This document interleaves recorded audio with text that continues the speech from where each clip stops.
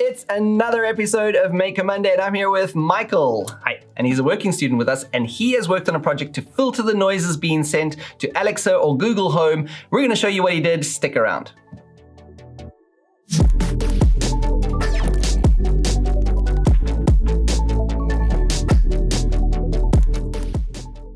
So Michael, explain to me what you've got here and how it works. Well, Project Alias is a filter which sends a noise signal directly to the Google Home or the Alexa if you have it. And the other cool thing is that you can name it however you want. Like you can call it Homer. Okay, Homer. That would be a good idea. Google Home, Homer. Like, I see what he did there. yeah. Just never watch The Simpsons while you got that. That would be bad, yeah. Okay, so tell me about the components that you have. Well, first, which is kind of the creative part, they built this cloud-looking thingy to hold the Raspberry Pi, which is in there. And in the Raspberry Pi, you have to plug in a soundboard, which is behind that. You can see all the credentials and all the how to set it up and in the GitHub page, which we will post probably in the description. Well, first of all, you have the normal Raspberry Pi setup, which is also in the description. And you can go through the whole GitHub page by Björn Karman. Well, first of all, you have to install the sound driver. You do that with the code all in on the Pi. Then I right away came across an issue with, I can show it here, with installing TensorFlow and Keras. Somehow that code line here didn't work. There was always an error, and but I've managed to fix it by installing it separately. So first install TensorFlow and then install Keras, which made it work somehow. I don't know why. As I said, the most important thing, it works. It works. And you just go through all the other things, like you have to install the required modules, Python 3 stuff, and then you can get the Alias project with that code here. Okay. And it's on your Raspberry then. There was a problem right away because somehow the program didn't start. I can show you here. This is the file that should run the whole thing. When I try to turn it on with the studio function in the Raspberry, somehow it didn't connect and somehow it didn't work. So, and I saw in some forums they had the same issue, that somehow the app.py application didn't run. What I managed to solve the problem is you have to open it here. Maybe there's another way, but I did it like that. This is the Mickey way. This is the Mickey way, the easiest way to just have it open here directly. And then you have to push the run button. And that basically runs the whole program. Okay. And then it works. So you've gotten the software onto the Raspberry Pi. What is the next step? The next step is to train it. As we said, we can rename it. So you can train the Raspberry Pi to listen to another name. Let's call it Homer. So what it does is it sends a noise signal to the microphones. And if you say Homer, the Raspberry Pi will play OK Google. So the Google will be activated. Right. That's a cool thing. And I can show you how that works. If we run the Pi now, I turn it on by clicking on run. There you go. You can hear a little white noise there. When I say Homer, the Raspberry Pi sends OK Google to the microphones of Google, and then the gates are receptive. Okay. Yeah. And then you can ask it anything, like, well, the only thing is, well, your data is with Google in case of asking it questions, but it doesn't listen to everything else. You can't hear ambient sounds or you just wandering around your living room having discussions with your family. And that's the idea of it. And how you train it is the following. Go to your browser and type in Raspberry Pi.local 5050.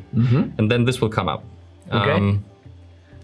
You will see that you have several options. One important part is the background sound, which should help to train also the Alias to filter normal conversation stuff. Yeah. So we have to do that first. Okay. We have to have a background conversation so that it can train, right? Yep. So tell me about how we came up with this project. Why are we doing this? One of our colleagues saw the GitHub page of Björn Carmen and thought it was a cool idea for a Make a Monday episode. Okay. And Patrick, our director, asked if somebody is up to trying it out, and I said, well, if it's doable for a guy like me, a working student, I'll give it a try. Right. I see it's got a flashing light. It seems to be going in loops. So like it's creating 135 examples, 2 or 3 seconds, and you can do as many examples as you want. Yeah. And you should try different things like watching some series on Netflix and stuff like that, because the normal stuff you do at home shouldn't interfere with the microphone. Okay. I also played some music because the thing is, Google Home can also play Spotify, so it doesn't interfere with when you listen to music. It also can turn on the Alias. Okay. How many do you suggest we have? We've got 161. Well, we got 161. I think that's enough because we don't have music here.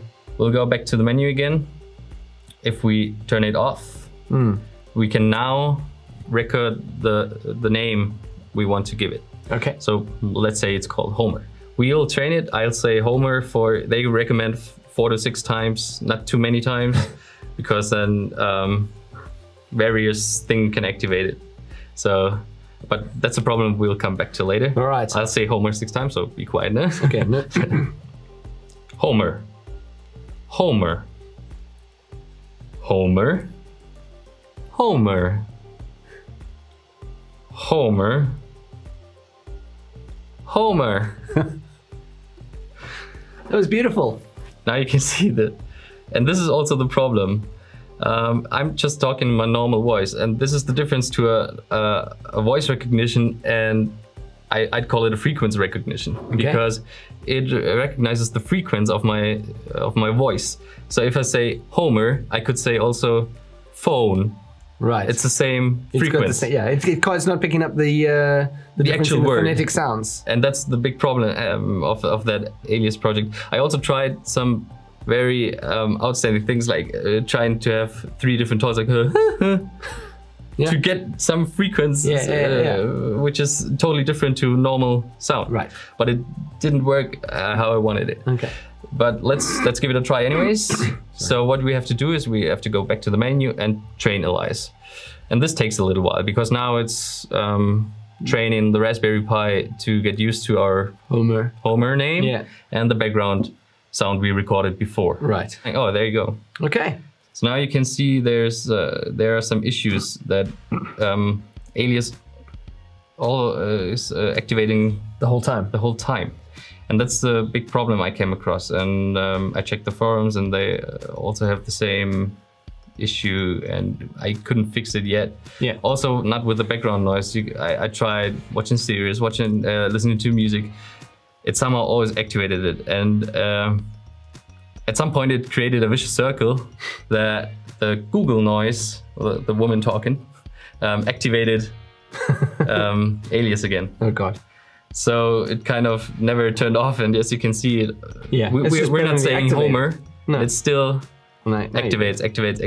So we're just talking. Yeah. And that's not a good. Well, it's not useful for having it at your home if it turns on Google all the time. But now, if I ask it to do something, will it recognize that it's supposed to do something? Homer. What is the weather in Nuremberg? No, it's not even activating. No, it's activating. What is the weather in Nuremberg today? Today in Nuremberg, it'll be sun. It'll be, okay, and so it blocks off immediately, right? It blocks off immediately because it's activating again, and if you interfere with Google, it will stop. Okay, so if you say, okay, Google, tell me the weather, and you say, okay, Google, then it automatically stops. So it's a vicious circle which never stops. Yeah. You can't get information. So it's pretty much useless in this constellation. In this constellation, it's useless. I'm not sure how to help with that. We know, Google. We know. So you can see it's activating all the time, which is not a cool use case for using it in your home. No. So this is where we can reach out to people who might be watching the show. Like, how do we get further with this? And it's not just us, right? It's from the sounds of it, is the people in the community for the Alias stuff. They all the people said it activates to any kind of sound, and I think that's due to having a frequency recording here and not classic voice recognition like the Google Home has it. Like, it doesn't react to it activates if you say okay Google. So the two words okay and Google are the important thing. If we can integrate that into the Raspberry, I don't know how to help with that yet. I'll unplug it so we can talk in peace. Damn it, Google. Damn Google. If we manage to get an actual voice recognition on the Raspberry Pi, that would be awesome, because we can teach the word Homer to it, and it only activates when you say Homer, and not which is actually how it's supposed to work. Yeah, that's how it's. Ooh, lots of work to be done here, folks. So if you have an idea of how this can go further, or maybe a different way of doing it that could work more efficiently, we would love to hear about it. Make a note in the comments, get in touch with us somehow, right? Yeah. Click the little bell so you get notifications, and look out for the next episode of Maker Monday coming at ya. I have no idea why I said coming at you. Like, why would you say coming at ya?